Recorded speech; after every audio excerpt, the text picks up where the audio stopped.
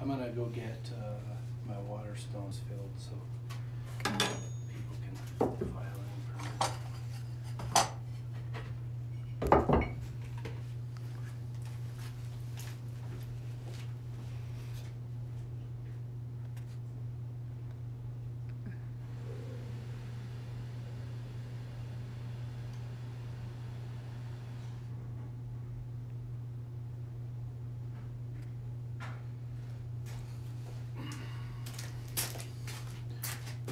Who's all here? Cooper. Cooper. Turns? Yeah. Hey, Cooper. Some other people that I don't recognize their handles. Gotta get the Hawaiian breeze out of the way. Can you hold this so I can get my key? Hey everybody, we're getting set up here. Hope everybody's doing good. Cooper says hi.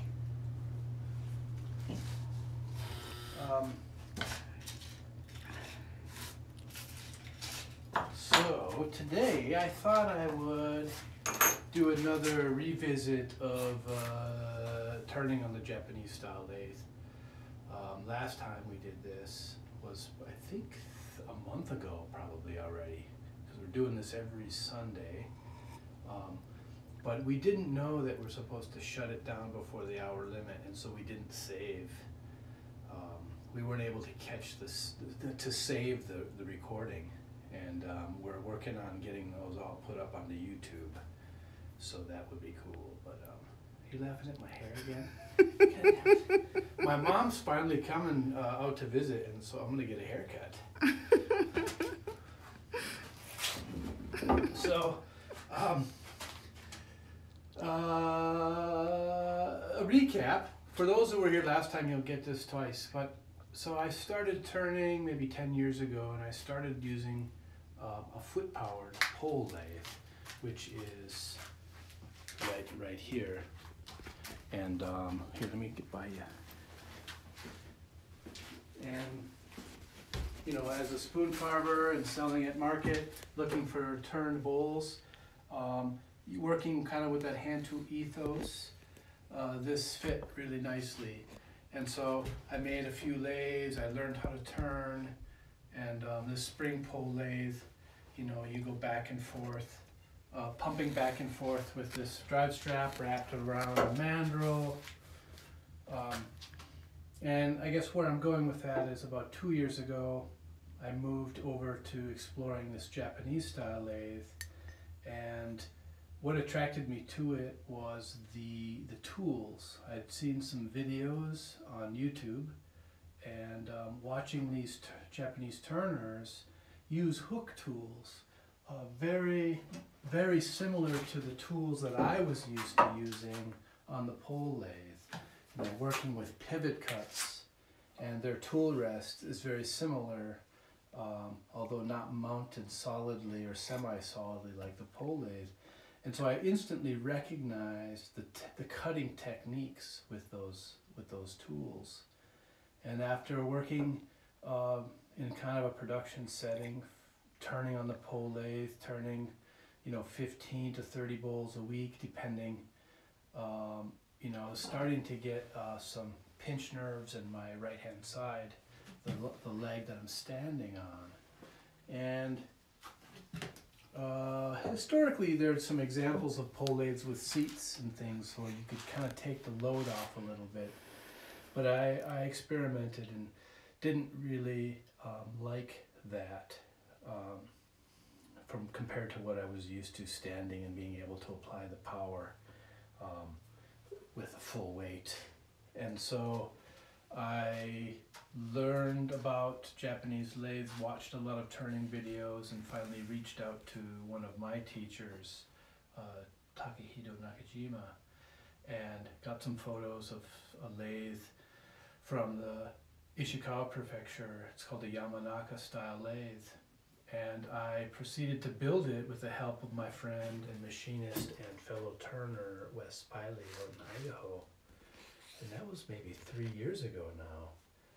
So he made a few parts for me, and I built this Yamanaka style lathe. And and proceeded to learn to turn on it. I went to Japan and studied with Takahito, and came back and forged new hooks from what I learned, and kept turning, slowly sort of working away from pole lathe to electric lathe turning. I still use the pole lathe for turning handled vessels, like cups, end grain cups with handles. It's the only tool that you can do that with. And so in my line of woodenware, still creating handled vessels at different limited runs. So we still use the pole lathe here. And it's also a great way to learn how to turn.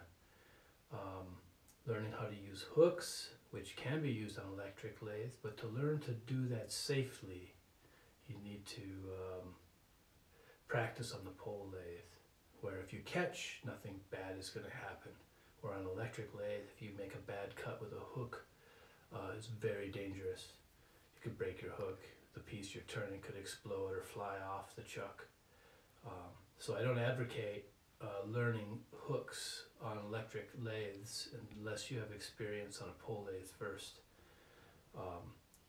But so we use that in the production here. And then I also teach pole lathe turning, and I'm writing a book, the first of its kind, on pole lathe use and some of the history. So all of that kind of joins together, and looking at the history of these machines, it looks like the trail kind of ends in the near Far East, Tigris, Euphrates, Mesopotamia, quite a long time ago, 3000, 4000 BC. And it looks like the lathe technology spread from there, as did a lot of things. And as it moved into Europe, the pole lathe evolved from what I think is the original lathe, although we don't know.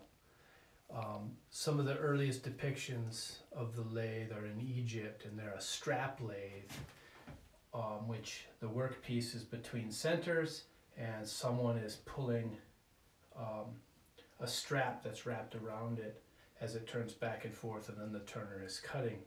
So that lathe moved east and went into Asia, and the Japanese electric lathe is almost a direct descendant of those early strap lathes. And the European version, we ended up bringing it upright. In the Middle East, near Middle East, Northern Africa, they're still sitting while working. But then when we move into Europe, people start to stand. And I'm not sure why that is exactly. I think it has to do with climate, but it's hard to say. So the Asian lathes are a descendant of the same lathe that this is, the strap lathe. And so when we go to Japan, their electric lathes are almost the same as the original strap lathe, except there's an electric motor driving it. And in Yamanaka, they developed a flat belt pulley system where you have two belts, one's on a figure eight and one is straight loop, and you can move the belt on and off to go forward or reverse. And you're not going back and forth, but you're turning in reverse sometimes, turning forward sometimes, depending on what kind of cut you want to make. And that's also depending on what kind of wood orientation you're turning. A lot of the Asian bowls are end grain, so when you're sitting at the lathe, the lathe is in reverse is where you're going to make the sweet cuts. And then working on the inside, I should say. Outside, you're going to work toward you, forward, and make cuts. So the Yamanaka lathe is what I learned on. And that's what you'd see in some of the videos, this box. And you'll see these two levers here. And those are attached to mechanisms that move the belts on and off the main drive pulley. And then there's flat belts that go down to a big drum driven by a motor. because of the belting that we can get here in the US and the distance between drum and main pulleys, flat belts rely on a distance and they rely on a sag to grip. And so I was getting a lot of slipping when I was applying force for deeper cuts. And so I abandoned the Yamanaka style lathe for a different version, which basically is just a V-belt pulley mounted to a shaft driven by a motor. So I kind of I unconnected all the flat belt pulleys and the big drive drum, and now I just run it down to a V-belt and a motor. And with our modern motors and variable frequency drives, we can change speeds quite quick anyway, and also change directions, I should say, and then we can adjust speed as well. Where the lathes that were developed from strap lathe in Japan, maybe less than 100 years ago, to the electric lathes now, they only had motors that could go in one direction. And so they needed that flat belt system so they could turn in reverse or they could turn forward. And that's all based on the original strap lathes cutting technique. Sitting in front with no tailstock, you could, and being at strap, you have power on either direction. And so the turner developed to cuts that were in reverse or forward, sitting at the lathe. So their electric version is directly tied to those cutting techniques. So that's why it is as it is. And this mobile tool rest moves around. A lot of them ran a cup chuck, a metal cup chuck that everything was hammered into. And a lot of that is based on a production style turning where you're turning a lot of the same style product over and over again. Wooden bull turning is a small, but in our scale compared in the West, a very large industry. In Ishikawa, they're turning, 20,000 plus bulls a year in that turning region. There's 20 full-time turners doing that in their shops. And they have a cooperative that produces the bull blanks or cup blanks. And they use these giant redesigned metalworking lathes, tracer lathes. So the cup chuck makes sense if you're getting a standardized blank. Last year, is there any questions? Did people ask you questions? No, not yet. People are filing in, around 30 people. Yeah, last year I went to a different region and studied with Kawakami-san, and he's an older fellow who has been turning for I think maybe 50 years, and in that region they're turning a wide range of products, and so he admitted he used the Yamanaka style lathe at first, but then converted to a home-built lathe similar to what I did. So I kind of was inspired by what he was telling me or sharing with me, and I abandoned the Yamanaka style lathe because of not having the right belting, having a VFD, which I had on my original Yamanaka lathe anyway. So it's sort of a moot point if you have the VFD. Still maybe not as quick as putting a pedal down, you're flipping it with your hand, but still.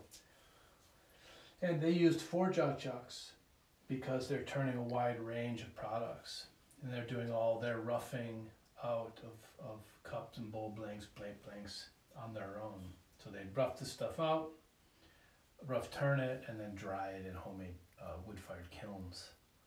And Yamanaka, they have vacuum kilns for this stuff. So there's different scales, and I thought maybe because what I'm doing here in northern Wisconsin, there's no wood turning industry like there is in Japan, and I'm preparing my own blanks, or my assistants are. So Joey, who's working with me for over a year and a half now, he's on a little bit of a leave. He's prepping, learning to turn by prepping this stuff for me. to my specifications.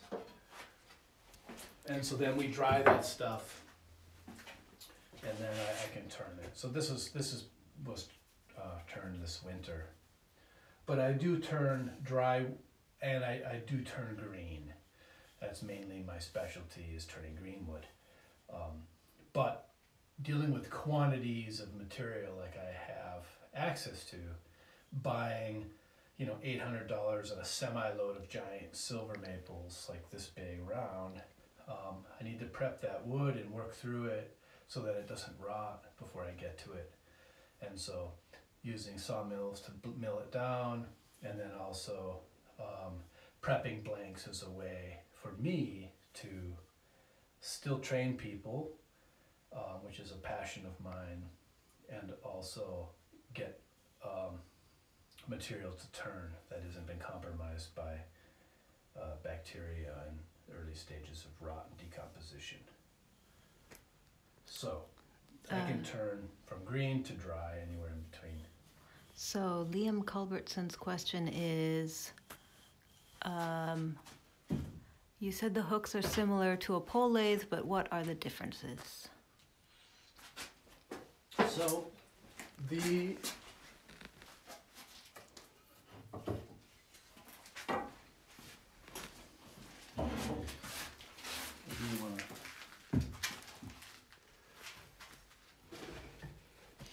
So what you can see, the tool on the right is a Western style lathe, pole lathe hook, and the one on the left is a Japanese style lathe, a Japanese style hook. And a lot of this has to do with turning end grain in a deep shearing cut, which you'll see when I turn the cup. They'll both work on either lathe, but the Japanese hook it demands more movement on the tool rest to get the right cut, so that this bent part doesn't catch. And on a pole lathe, we're fixed with a pin here, so we're just pivoting our tool rest like so, and so you can't cut on this part. With this hook, you'll catch. But with a Western hook, you just have to turn your tool down, and you can turn, still get your shearing cut, and not catch. So that's one of the main differences with the tool rest on the Asian or the Japanese lathe. You know, I can move my tool rest around wherever I want, and so there, the versatility comes in the tool rest and not in the tool. So that's one of the main differences. The pole lathe, you're bound to the pedal, and you're also bound to that pivot point on the tool rest, just because of the way the poppets are set up. Obviously, you could configure a pole lathe with some kind of platform and then use these hooks, but that's like reinventing the wheel. You just use these rounder hooks. Are you air drying the cup blanks?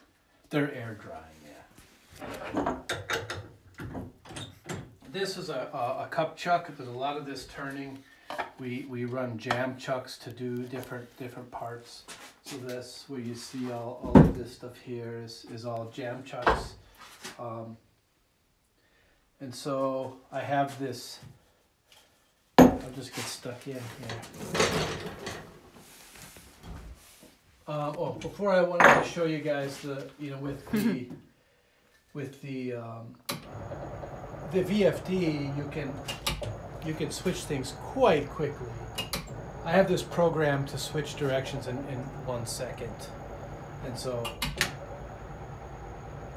and that the old Yamanaka style, you would just push your pedal down, spring loaded, lift up, push the other one down, and you can move the belt on and off and do the same thing.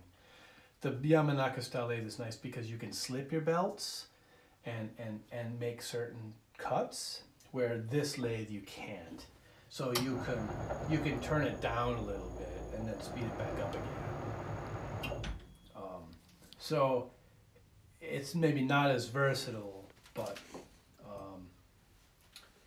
it's harder to maintain. You have to have the right belting and all that stuff. Where do you want me to stand? Yeah, probably right in here. So, and all of this to say, I've also got a Western lathe that I turned. I turned a bowl a couple weeks ago, I guess, and I've been using that for turning tangential wood, and using this lathe for end grain, because it really works well for that. But side grain wood, not so well, because the bull gouges that we have today, 40 to 60 degree edge geometry, really cuts tangential wood very well. But you need a tool rest in a specific location, and this machine is a little limited with the movable tool rest and semi-fixed position as a turner. So I can't move around as much, and so gouges don't really work well on this machine. So therefore tangential turning isn't as good. I do have hooks, and they do turn tangentially in Japan, and they have hooks designed for it, but they don't work as well as gouges. 2 questions. What advantages are there to turning end grain forms with a dried blank? And the second question, besides waiting for your book to come out, are there resources for pole lathe plans that you recommend? I would like to build one. I'll answer the book question first. There are a few plans kicking around. I think Sharif Adams in the UK might have something. I obviously have plans in my book, but it'll be a while. And I might have plans available before publication, but I'm about to talk to my publisher about how that works. That's all I know, really. Well, you could take the class at North House Folk School. Yeah, depending on where you are, I do a class at North House. Building and your lathe, forging the tools, learning to turn. Right. So Jasmine just told you. So there's that option too. It's one of those things where you can kind of figure it out yourself. The main thing is to have that point, the centers at your base of your sternum. That's really the only requirement. When it comes to end grain, what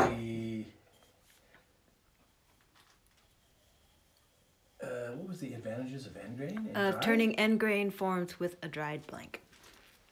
There's no advantages of the actual turning itself, and in fact turning green wood is easier. But I think I said the reason why the advantage of turning dry wood is that it's dry and stable, and you can process your material. That's the real reason. And store it longer. Right. I think it's important to be versatile with the materials, because wood doesn't want to stay green. Its natural want is to dry, and so as green woodworker, I really struggled with that. I have a chest freezer full of wood that I keep green. I have all kinds of systems designed to keep wood green. At one time I was contemplating building a walk-in freezer in my basement, and then I kind of had second thoughts on how crazy that idea is when wood is supposed to dry anyway. And so, like all the turners in past, even the pole lathe turners in England back in the day, they were turning green wood when they first got the load, and they were turning dry wood by the time they got to the end of the pile. This is well documented. Just being able to turn wood at any state, I think, is worth contemplating. If you're doing it in the context that I am, where I'm buying large quantities and turning thousands of objects a year. I think someone, Ost Handmade, wanted to know if you steam the wood to turn it wet. I think maybe re-wetting it is his question. No, it's okay. You just turn it dry, and if you turn it either wet. If I do it, you turn it wet or you turn it dry, or some stage in between. But I wouldn't try to wet it back up again. there's no need. It's just an extra step for not much. I'm turning with high-speed steel tools as they stay sharp with dry wood. You know, you do good cuts, and you know the payoff is your green to dry. Is the comparison is getting smaller or tighter and tighter once you get all that stuff in line. If that makes sense. All right, first thing I have to do, because this stuff dried, everything warped a little bit, and wood shrinks in 3 directions. End to end, it doesn't shrink much at all. And if we look at the rings here, the rings are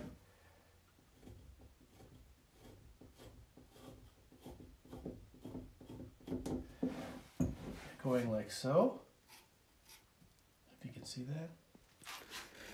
And I don't know if you can see the oval, but it's shrinking tangentially more than radially.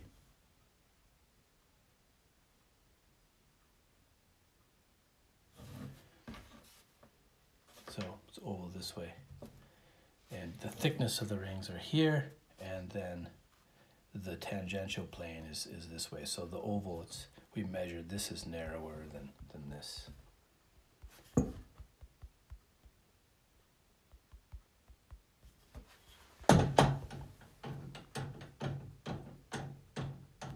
Is that correct? Sometimes I get it confused.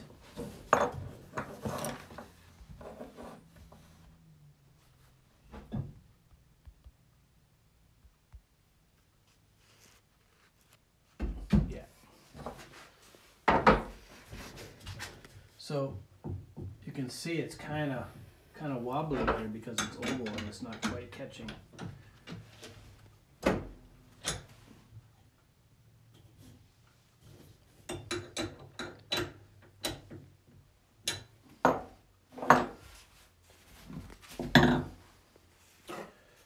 In other videos I do this prep work before I shoot, but I wanted to just show you guys the whole thing. Some safety glasses. And what I'm going to do is turn this into a round so that I can turn it around and cup chuck it, jam chuck it on, because it's oval, and so it's not going to tighten like it should.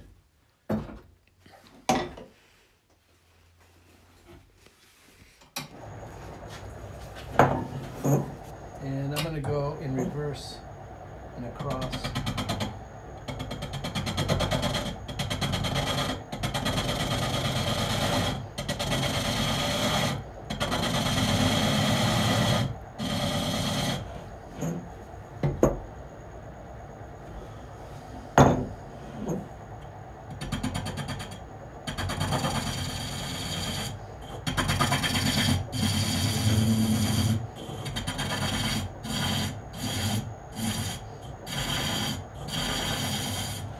And with hooks, you're always cutting by pivoting.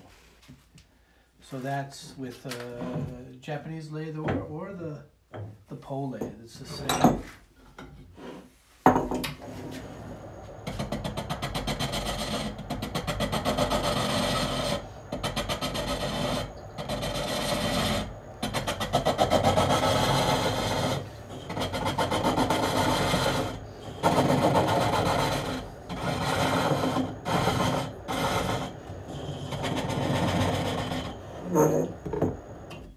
And I'm not really working too quick. Just want to see. That's probably enough, but I'll just take a little bit more.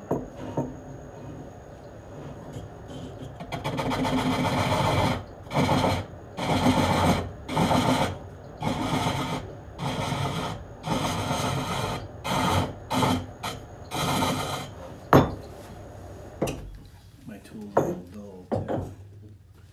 That'll work.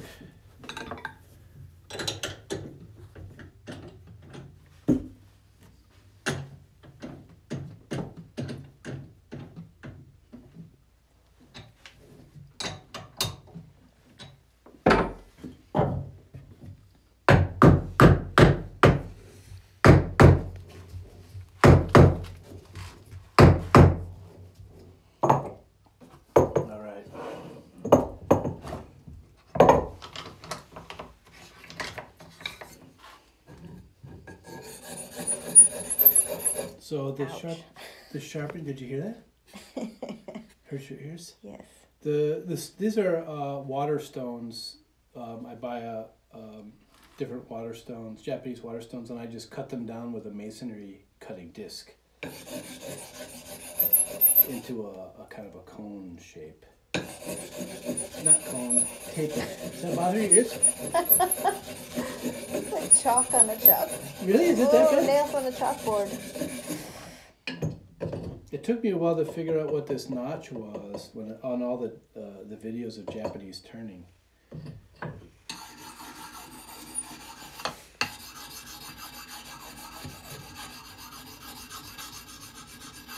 Until I saw someone use it.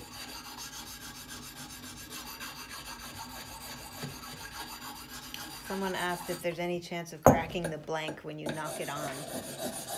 It depends on how hard you're hammering it on and what degree of taper the chuck is, but it's pretty thick. So no, not so much. At the end, when I do the bottoming of the finished cup, you can crack because it's finished, and then I gently tap it on to do the bottoming, and then you can crack, especially if you get a bad catch and the cup goes flying, which does happen because the bottom of the bowl is or cup is a hard spot to cut.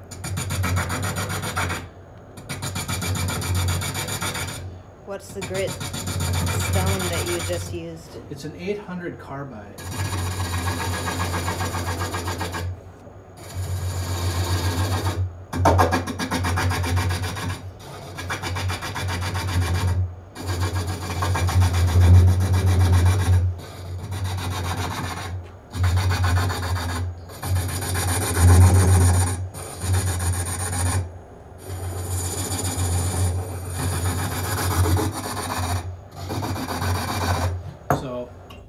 Turning this round now and turning the outside, oops, chewing it up.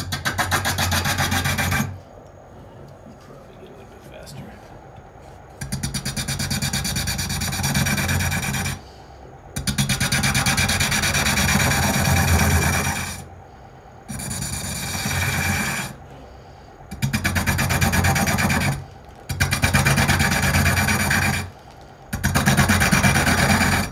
I don't know what you can see, but the tool has to be tipped down. If I were to turn and put that blade edge parallel, it would grab too much and catch. So it's always on an angle a little bit.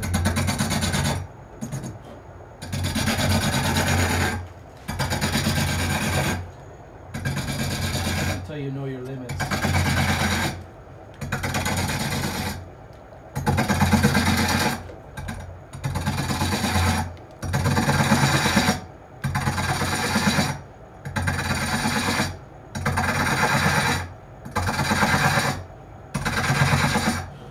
And then this part is the most dangerous because it's hard to avoid grabbing with the hook. So you gotta be tricky. You gotta be careful.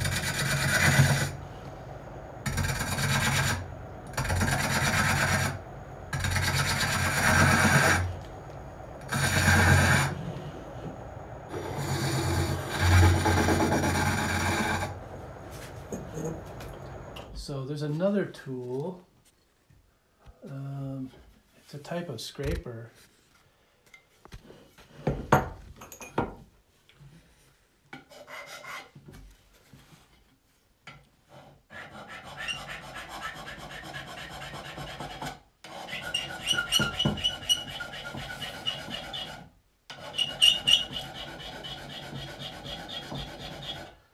And that has a burr. Sometimes I use the stone too. The stone makes a better burr than the diamond.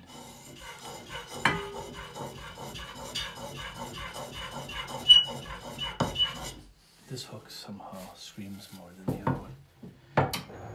This tool is really hard to learn to use because you're going to get pulled if you apply too much force.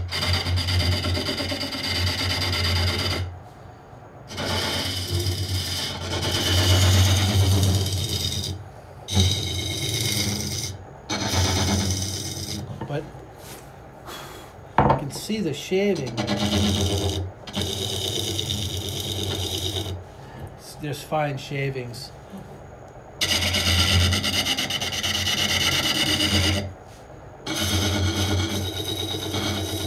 And this is where if I was using a Yamanaka lathe, I could slip the belt and get that hook to work better. That scraper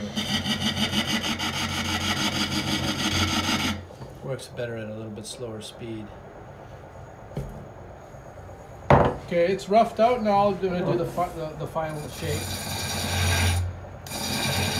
A lot of times I develop a design, a product design.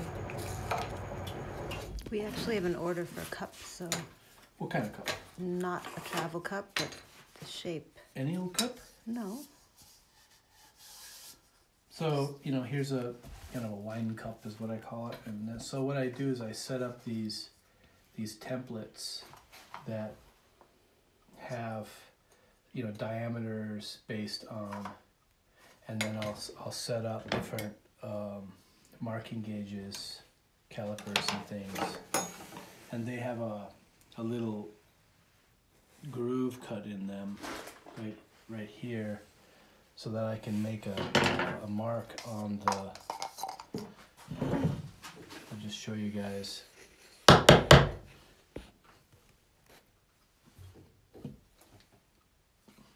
I'll set it. I'm not going to make anything in particular, but so maybe you can see that little line that I put there. And so Nope. Oh, there. So you make your mark and then you slide it up, and if your other side of your caliper doesn't line up, then it's not in the right spot. So it's that one. And then I also set up the height, you know, on the jig.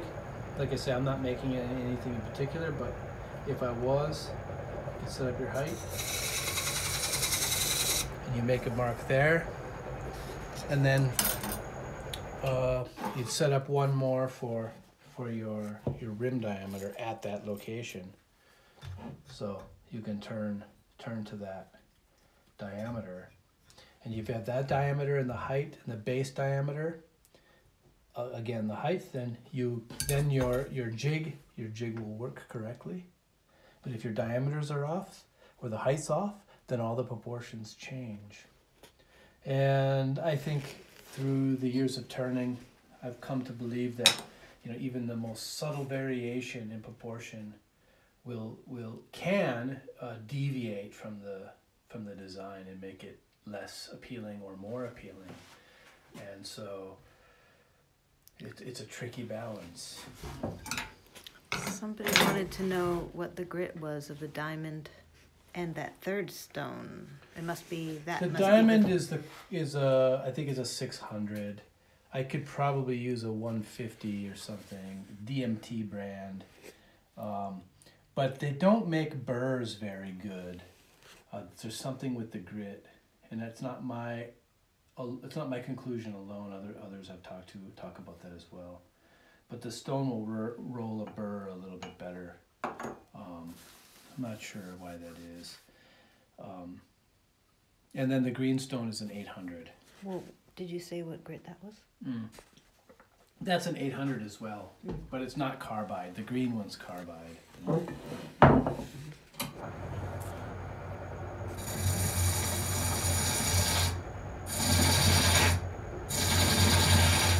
What are we at for time? We're at 40 minutes. Oops.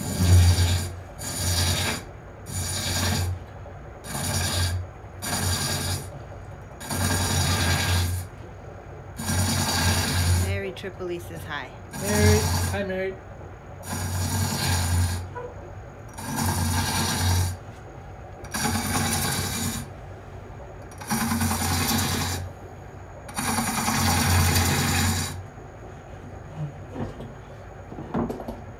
Eventually I'm going to reconfigure this because I don't have the flat belts, and I'm going to get rid of all this bench, and I can get my tool rasp past.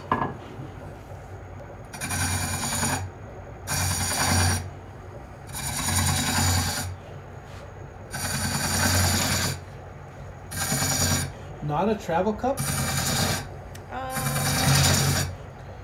Like a travel cup. Hmm? Like a travel cup. Without the lip.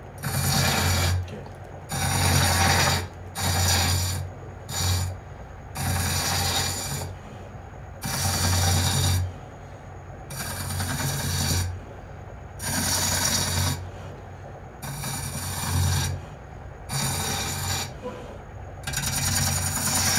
So you can see the beauty of the tool rest. You can really just move it around.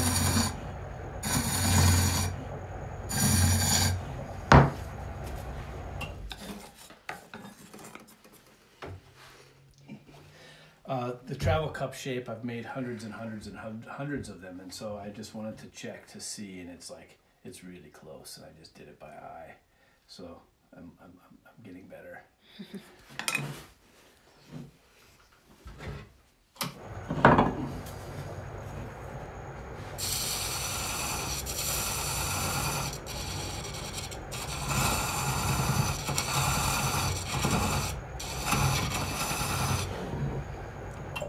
This is a kind of a large skew inspired by Russian turning, end grain, the nesting dolls that they make.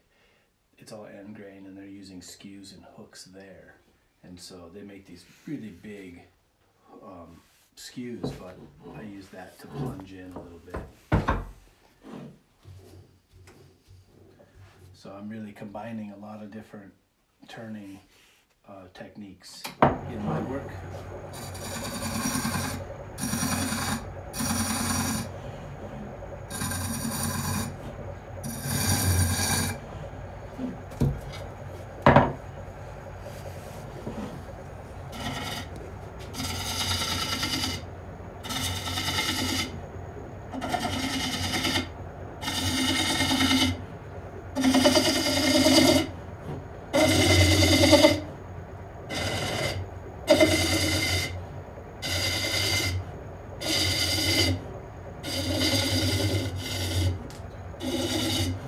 I can say a lot of my tools are set up for green wood, and so this dry wood cup is not quite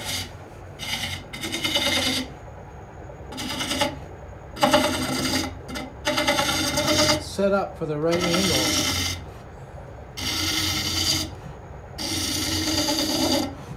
Could be a little sharper too, but and I got some really wild figure on this.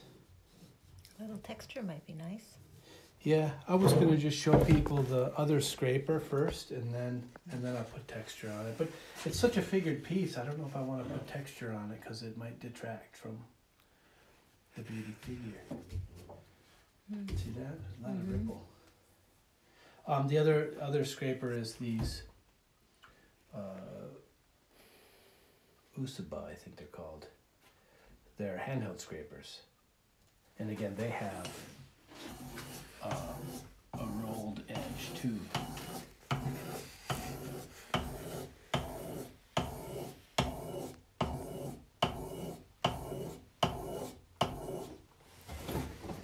Let's see how it goes.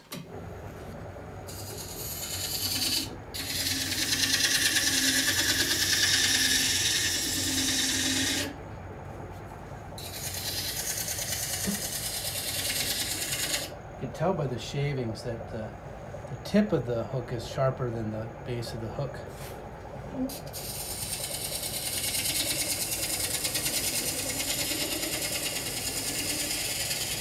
Or base of the paper. Let's see if I can fix it.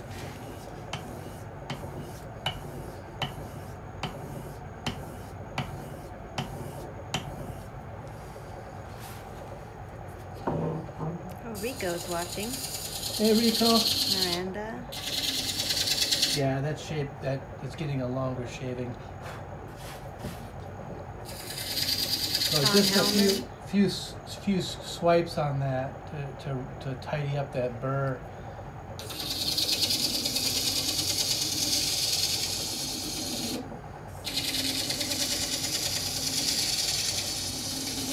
You know, and this is what I like about it is You know, we think of scraping as it's actually scraping, but it's not true. It's actually a cutter if done properly.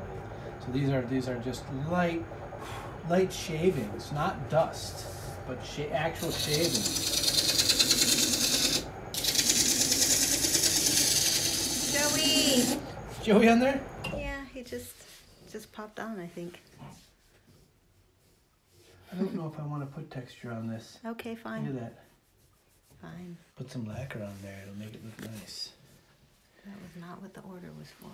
Well, I'll make another. I'm going to try to tune that up just a little bit more. How are we doing on time? 46 minutes. We'll probably end up doing 2 videos again like last time, but the second one probably won't be another hour. I'll get this flipped over and we'll start hollowing, and then maybe 15 more minutes after that, just so you guys know. If we run out of time, just tune back in. There, better again. I haven't turned in maybe a month, so I don't remember where my tools are at for sharpening. Do you have extraction in your workshop? I think that's air. No, I don't. I do on the other side, but we don't tend to need it too much because most of the time we're cutting and not making too much dust. But I will be getting an air filter, you know, just because. But In Yamanaka, they just use a fan facing the window. Fan facing the window.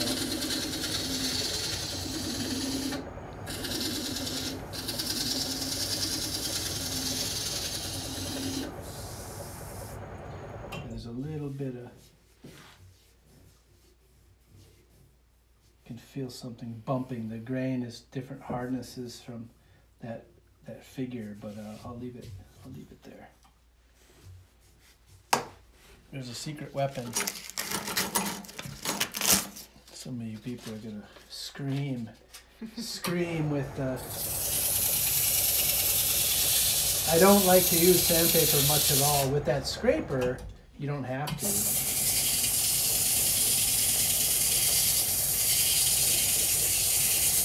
If I was sanding a lot, I definitely would have extraction, but sometimes I just use it to get a little bit of that in line, and then I'll go back and scrape.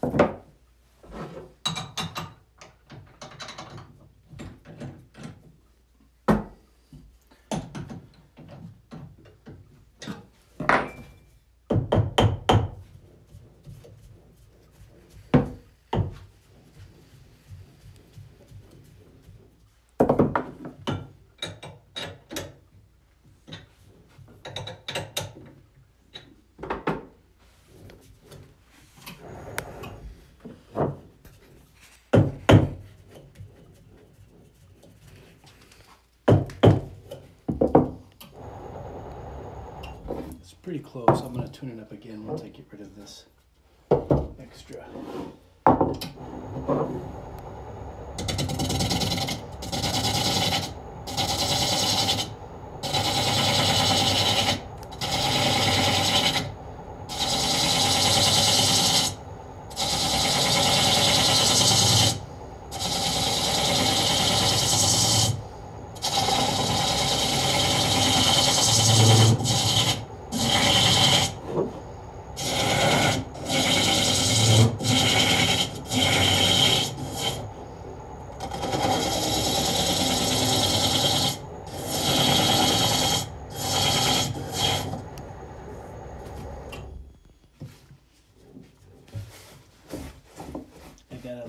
Mark here on the table, little crosshairs, so I can line up.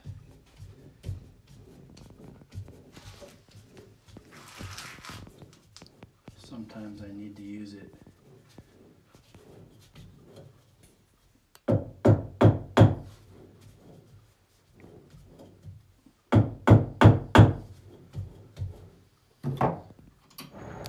Yeah, close enough.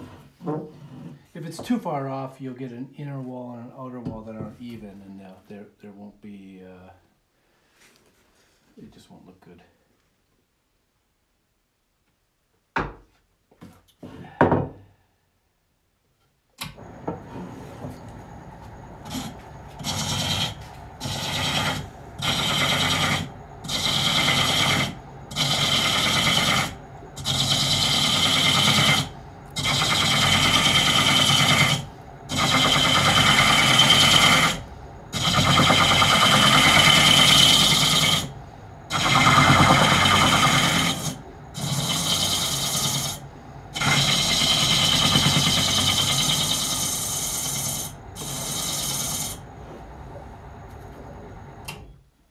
Those are cool.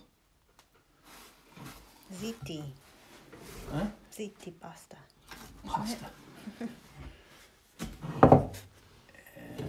I'm going to sharpen this guy up because this was... Where's my Dremel?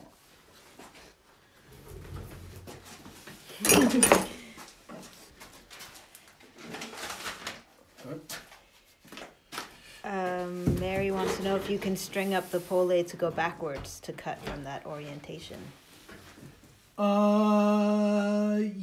tailstock will be in the way.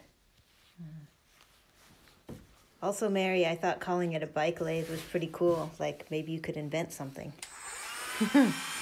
Bicycle run pole lathe.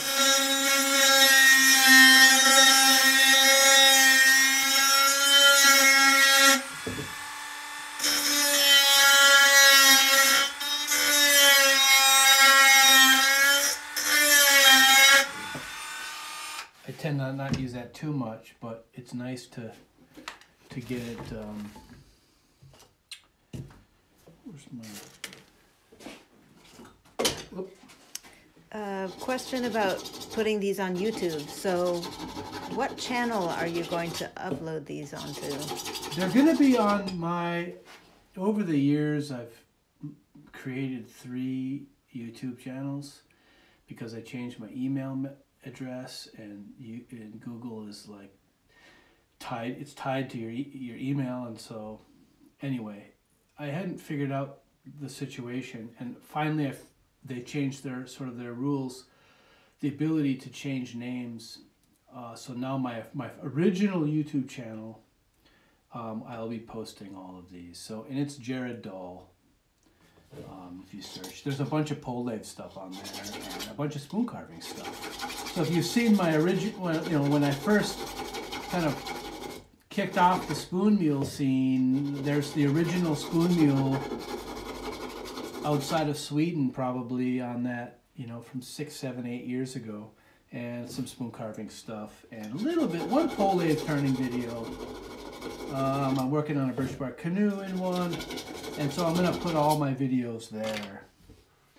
And I'll announce it once we figure it out. There's just these videos we're doing on Sundays. They're turning out to be like 3 or 4 gigs a piece, and so we're having some issues with our full memory computer, getting them off of the iCloud onto the computer so we can put them on YouTube.